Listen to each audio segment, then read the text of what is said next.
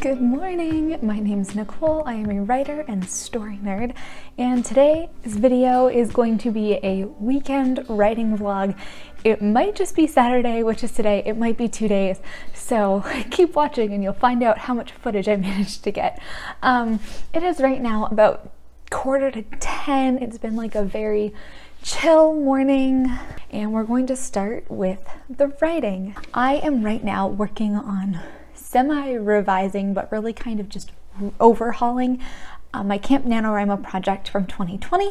It is a novel called 1837, and it's about two sisters in the Upper Canada Rebellion in 1837. I have a bunch of videos about why this first draft that I did is so bad and not really working, and I'm now at the point where I am reworking through the story on paper, and I am working on the characters, working on the plot, really doing a lot of brainstorming and getting a sense and feel for the story. So that's what I'm going to continue doing this morning, and I'll tell you a little bit about it after I've done it. So this morning I have been working a lot on one character in particular, Drew, who I felt really didn't come through in the first draft.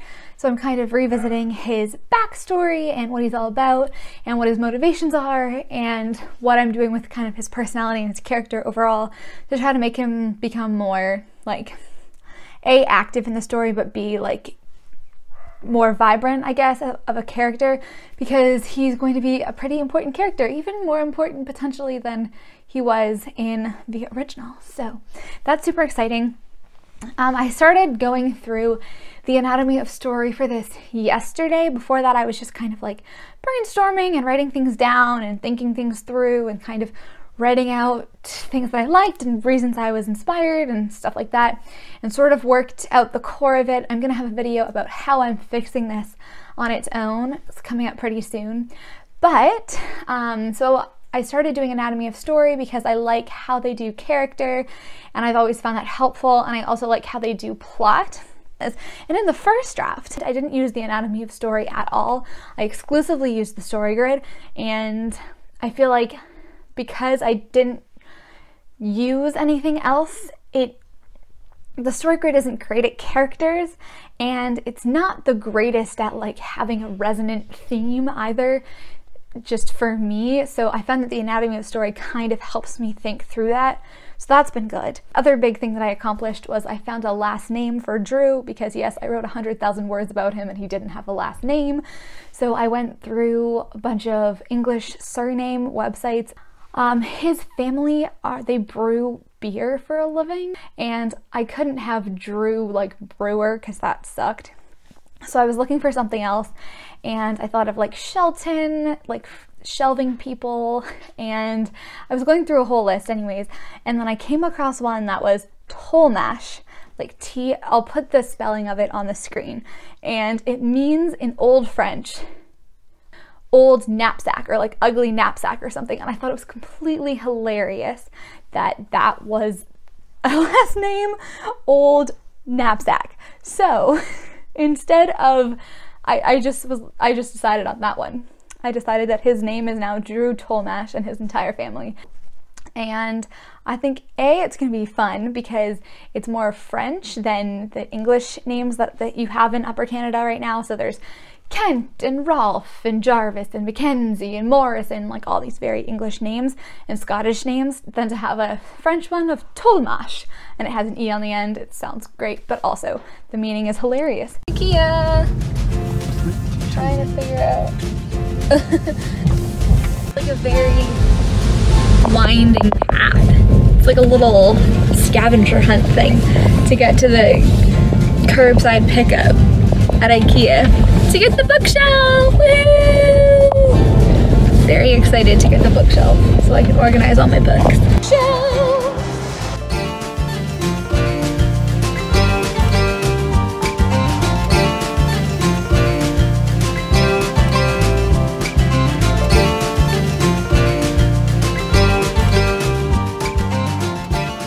It's going.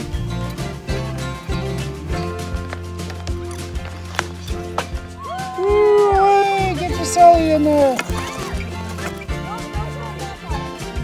You spin out.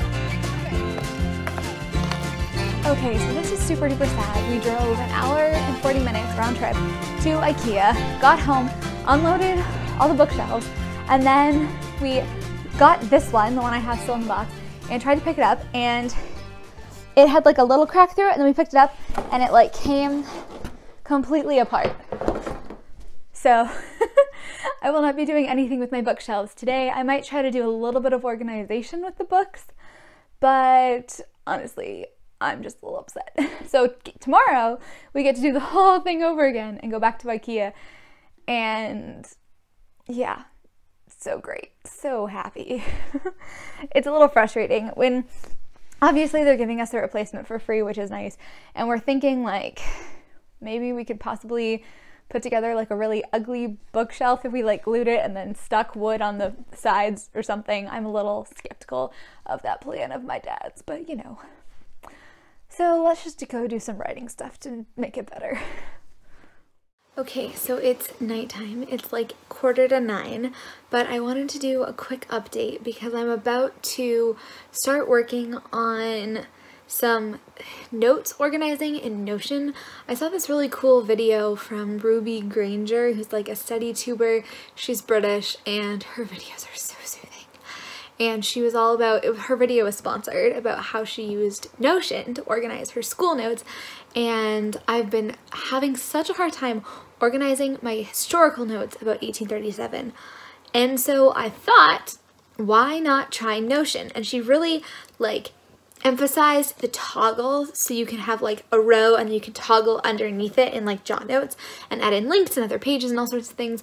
So it sounds like it could potentially be perfect for my story. So I'm gonna try that now, and I'm watching Gilmore Girls while I'm transfer my notes over into Notion, and I will let you know how it goes. Seriously loving this for my timeline, and I'm like, I have all this stuff in my head of, oh, I can not only do the timeline, I can do like all my historical research in Notion, because it is exactly how I think with the toggles and all. I will put a screenshot of what it looks like here. I'm gonna show kind of the timeline that I've been working on. So this is the 1837 page, so I have all of the months of the year. There's probably not gonna be a chapter in every single month, but it's good to know like all the different events. And then for December, I get down into every single day because these are the days leading up to the rebellion.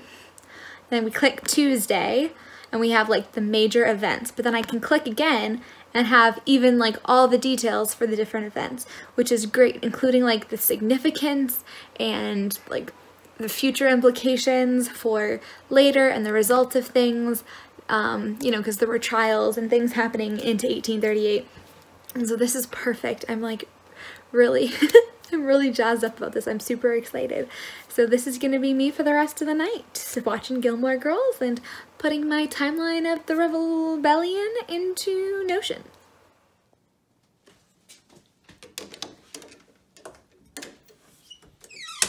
Good morning! It is Sunday and I am getting ready for my writing live stream. That's at 9, so it's like 8:45. So I have to make my bed really quick because it's super messy, and then run downstairs and get my laptop and get some water and try to move this piece of wood out of the way. And yeah, then we're gonna live stream. I'm super excited. I actually figured out how to use StreamYard, so it's gonna be better. Absolutely no idea what I'm doing. I just started introducing myself, but I don't think I'm live yet. And StreamYard has this like very nerve-wracking countdown. Hold on.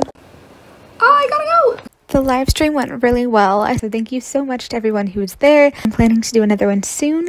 And after the live stream, took the dog for a walk, and then it was time to go back to IKEA. They beefed up a little bit, especially with him in the bottom 6. Those are pretty respectable numbers for a team that hasn't been in the playoffs and his struggle. In the afternoon, I decided to work out, and I did a aerial yoga workout. I love aerial, and I was learning a routine, like a dance routine here, and practicing it. So enjoy.